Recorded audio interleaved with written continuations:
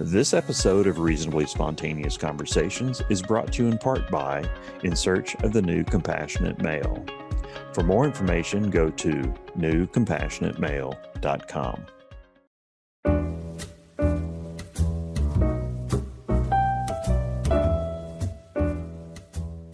Shawn, what led you into the process of teaching? What was your journey into that? Because what a time of education. What a time to be thinking about that. That's a really good question. Thank you, Dennis. So I would say what led me to really want to learn more and to be able to teach was my mom had a friend who was in special forces and served in Laos during the Vietnam War, and he was missing in action. And around 1990, they made, with the Laotian government, they found his remains and returned him. And I spoke to a lot of Vietnam veterans when I went with my mom to the funeral, and I'm realizing there's all this history here. There's like a treasure trove of history. I want to learn more about it, and I feel like I want to sort of put that information out there.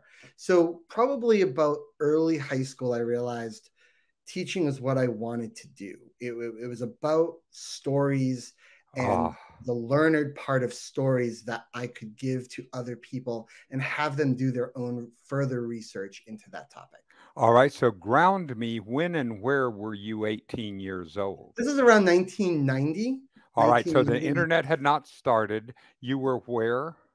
I grew up in the South Shore of Massachusetts, around the Rockland, Massachusetts area. Was it homogeneous? Was it white? Was it? I mean, what was your general? I grew up upper middle class in South Texas. There was a very classist society, where the Latinos and the African Americans were separated from us just in our own classes at 73.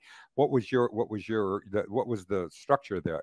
I mean, I grew up in a very middle class, sort of, I guess you would call it homogenous. I mean, I was lucky enough to have a wide variety of different creeds, races, and colors in my classes. How wonderful. We actually had a large Cambodian and Vietnamese population in the South Shore.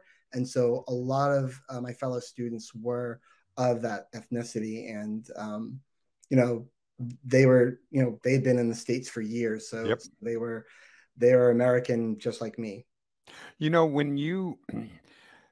When I look back at high school and trying to fit in and trying to figure out who I was as a human being, how were you in that fit-in culture, especially as you are seeing all the kids today and what they're having to do as they're having to go through this?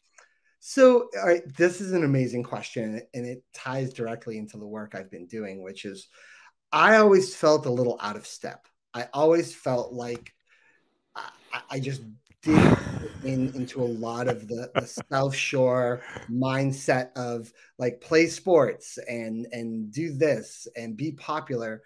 One of my greatest heroes in life, and I say this with all sincerity, is David Bowie. Someone like David Bowie was able to be different and emanate that difference and say it's okay to be different. And I remember when Bowie died a couple of years ago, how devastated I was, because I felt like it was a teacher of mine passing away. And Bowie was able to become pop and industrial and all these different things. And I realized that it was okay to be different, but also okay to change and to grow and to be as amorphous as possible.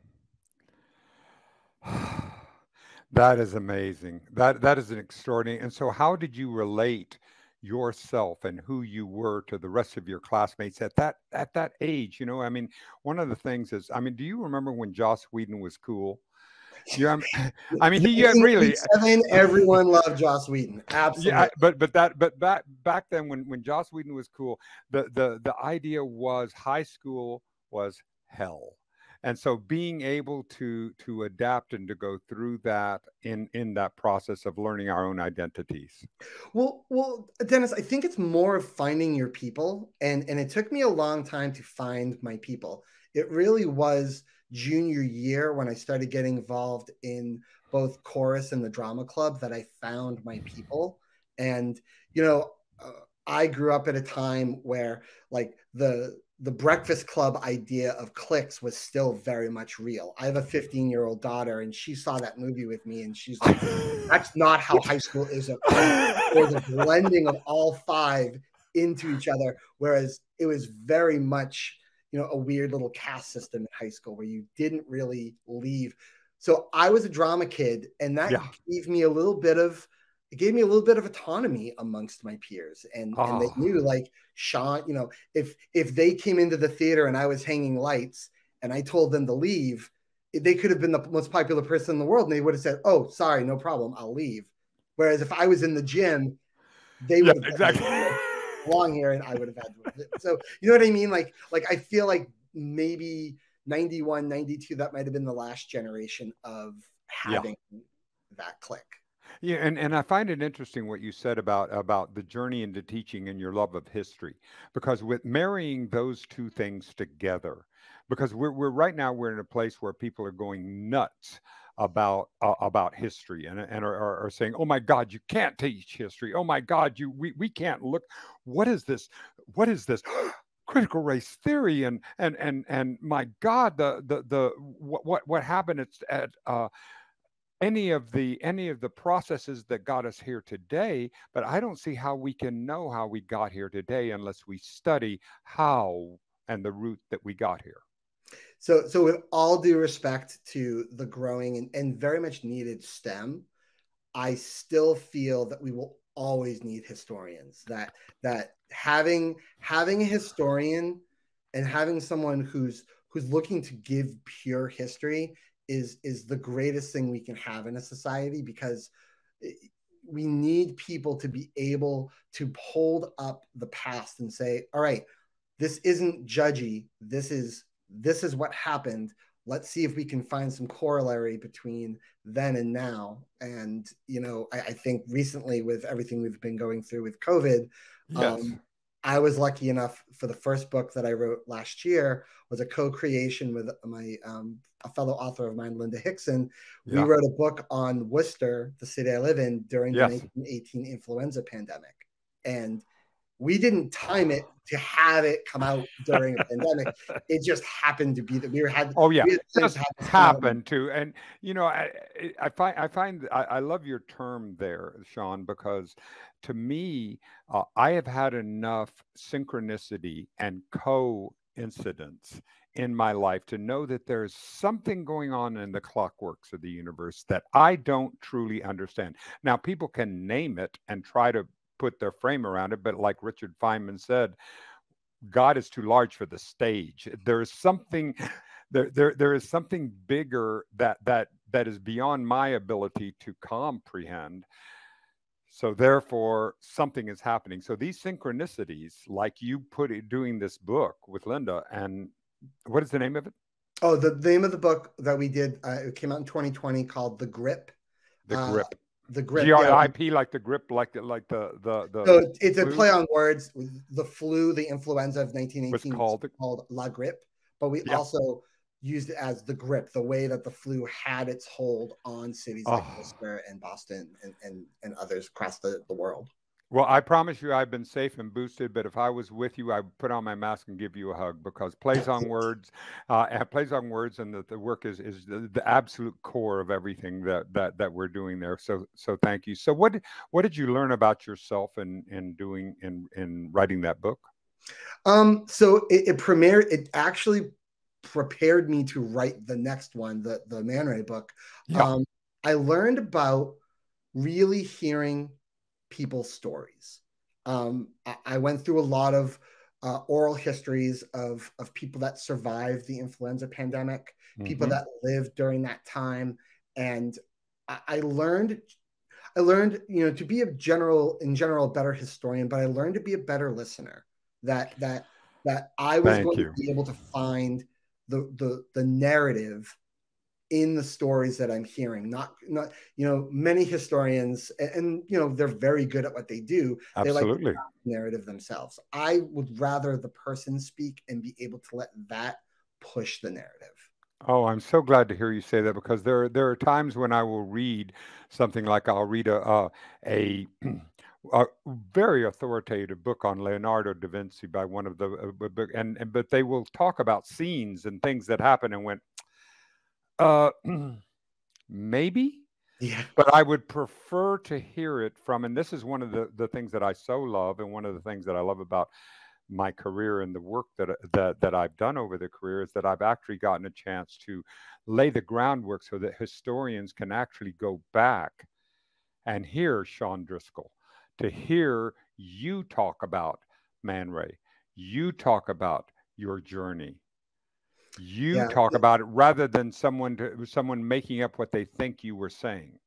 Well, that's why I like having an opportunity like this is so amazing, and hopefully throughout the next year I'll be able to have. I've got another book talk happening at the end of the month. I'm hoping Wonderful. to have more where I can get people in seats and say, here's this history, here's the process that I craft, I use to craft it, here's the stories, and walk away from this knowing that at one point in time these people lived in a much different world than we did, and you get to hear that from their voice, not me telling you, Yes. oh, Jane and Joe did this. Here's Jane and Joe actually telling you what they did. That is the great thing about oral history, and Yes. I'm grateful that I've learned about oral history in my PhD program, and sort of being able to run with it and take it. Oh, I'm so glad to hear you say that, Shawn. Renée, our director, and I have both been studying Zora Neale Hurston, and she went down and interviewed all of the people, and an anthropological story, before she ever wrote her. So the stories that you hear from her short stories are actually the voices of the people that did this, and she was part of the Harlem Renaissance, and really an extraordinary writer. So anyway, we'll be doing more on her later. I just wanted to share that I agree with you, and that's it. So let's start a conversation here about Man Ray, and tell me the germs of it, of before you were ready to lay down tape and do the interviews in this. What impelled you to start the project? Well, we have to go back, as historians, we have to go back to the beginning. The beginning, a cold winter night in 1992, where my friends from the South Shore, we all drove in, and she said, my friend Christine said, you have to come to this club. It's dark, it's foreboding, it's fun, it's exciting. They play 80s music. You're going to love it. And I was, this small sort of like provincial middle class kid. And I was, driving into the big bad city. I'm telling people I'm going to Central Square, Cambridge. They're like, you're going to get stabbed. And I'm like, okay, but I'm going to try this. So I walked into the club, and what I'm about to tell you is really what has been echoed in all the interviews I did. It just felt like home. It felt like I finally walked into a place that I felt I belonged. And it was full of the craziest, freakiest people you can ever possibly imagine for 1992. Yes. Before freak was allowed to be. This was really, really an opportunity for people to express who they are, but the early stages of doing that. And keep going. So basically, I spent 1992 till about 2005 going to this club week after week after week, going with friends, making new friends. Cut to 2019, I'm in my PhD program. Man Ray's been closed since 2005. Right. And it still was here. It was still in my heart. And I felt like as a historian, this is history that's untapped. It's uncharted. No one has ever chronicled what this club was or what it meant to thousands and thousands and thousands of people over the years. So before I dove into my dissertation studies, which have absolutely nothing to do with Man Ray, I went to two people, Chris Ewan and Terry Nidzwicki. Chris was the longtime DJ at Man Ray, and Terry was a longtime bartender. And I wanted to get their approval first and say, this is what I'm doing. You know, would it be something you'd want to be involved in? I knew right away that I wasn't going to be writing a general monograph, that I really wanted to use oral history to tell this story, both chronologically and thematically. And then they were involved, and then they gave me the names of people.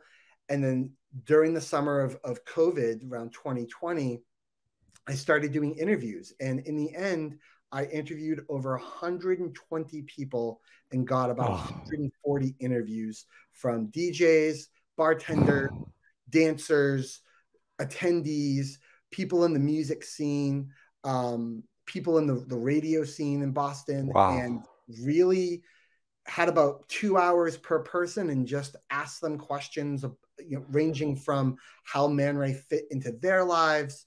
Did they take anything away from their time at Man Ray? Clothing, dancing, going out afterwards. I really ran the gamut of trying to get their story about Man Ray. And every single person, Dennis, from A to Z, said the same two things. They said, it's home and it's a safe place.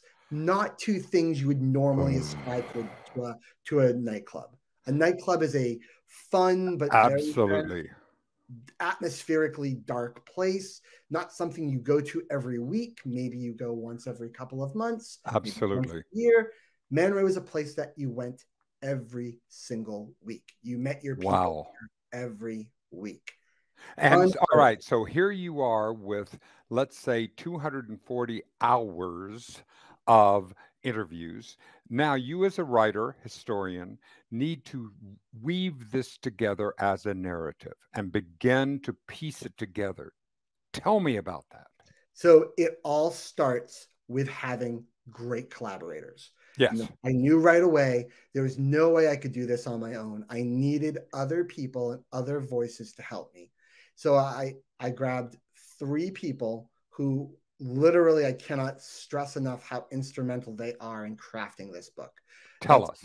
Samantha Levitre, who is a classmate of mine in my master's program, a friend of mine, Ted Rassicott, who entered my master's program after I graduated, and his girlfriend, a journalist named Mina Corpuz. Together, we took these interviews. I conducted the interviews, and then we all grabbed a batch of interviews and did our own transcription, our own editing. And then we all got together and said, all right, how do we craft a chapter? How do we create this thematically? All these different dance nights, all these different topics, all these different, and really most importantly, all these different cultures. Yes. LGBTQ, punk, new wave, BDSM, all these different groups that we had to figure out where they fit both chronologically and thematically. So I can't say enough about the collaborative effort I had with my editors. I'm so glad to hear you say that, Shawn, because it is such a collaborative art. Anything, when we talk about the lone writer sitting in his basement being all by himself, and this, I don't see that today anymore, because this, just like the times have changed. We are exploring levels of communication, levels of complexity in human consciousness deeper than we've ever explored before. It's like we were skimming a surface, and now we're going much deeper. And the only way I can possibly do this is by doing this as a team, is being able to do this. And that art of collaboration is such an extraordinary process.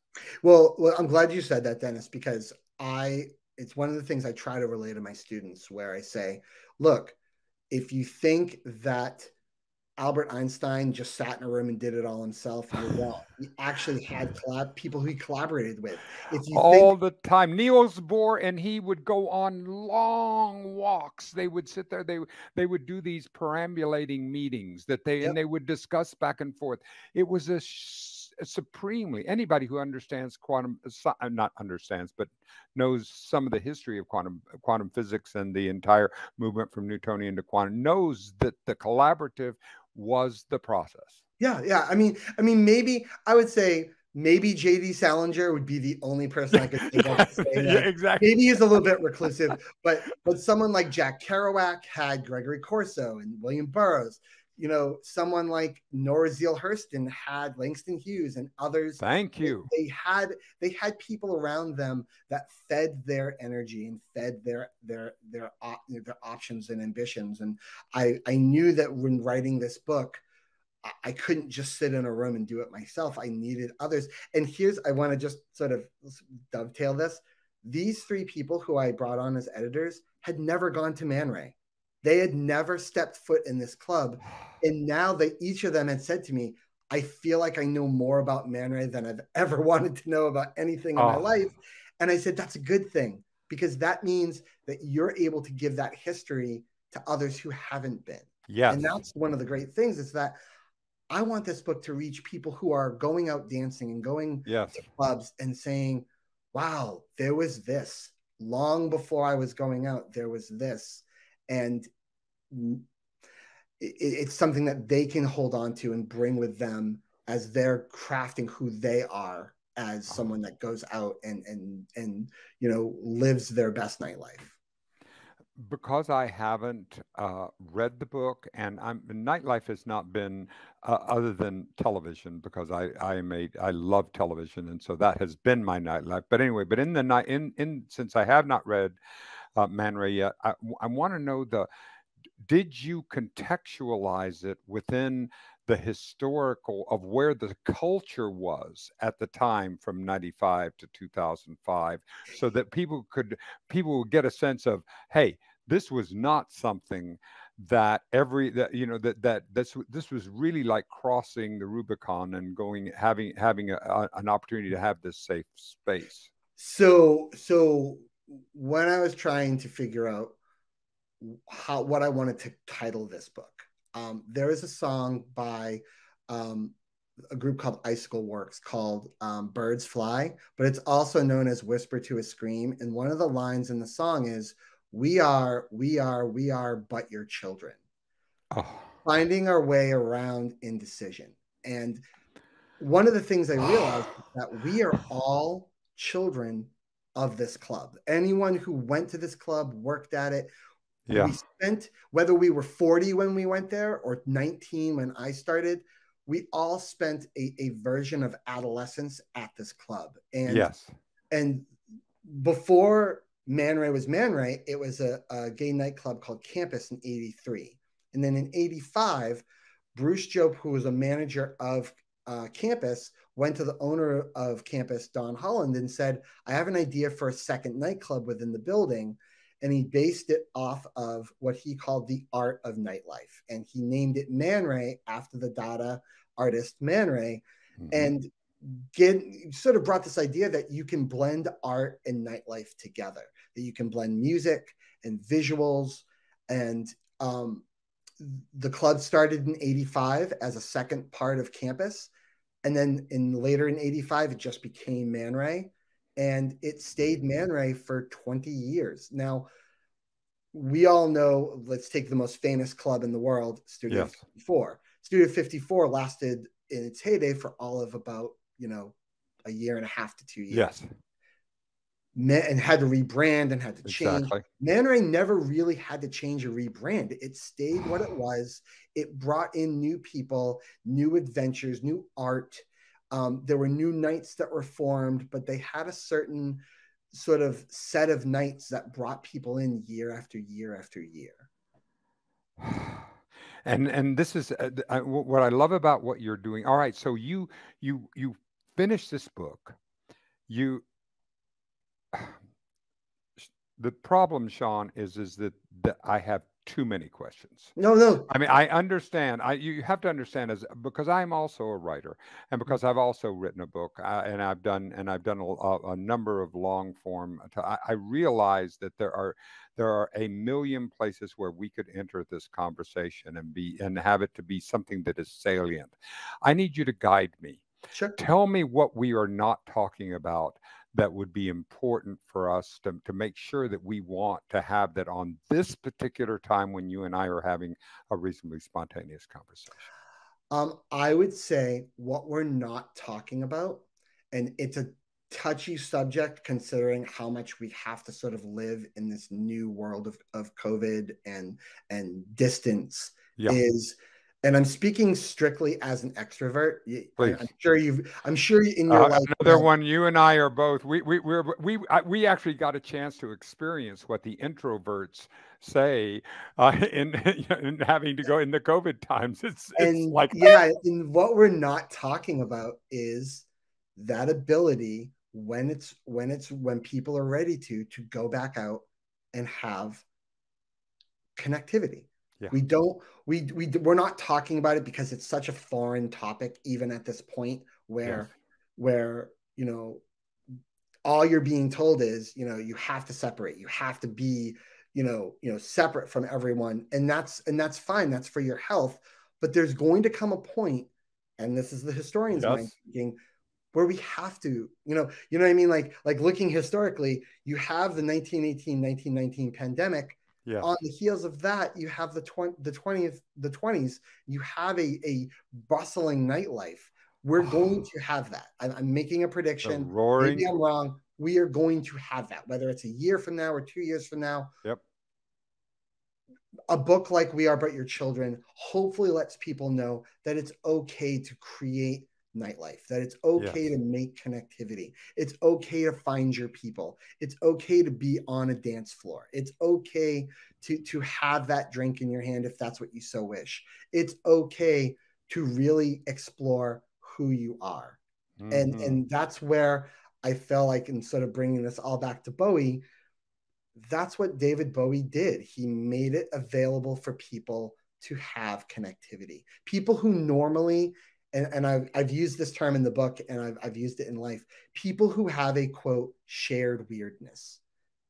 I'm sorry, not everyone has, everything together. People are all in different parts of their lives.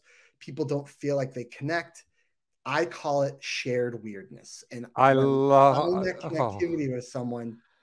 I know that I've reached the spirit. One of the things that I have found, having done interviews over and conversations over the course of my life, is that I believe that we are each identically unique.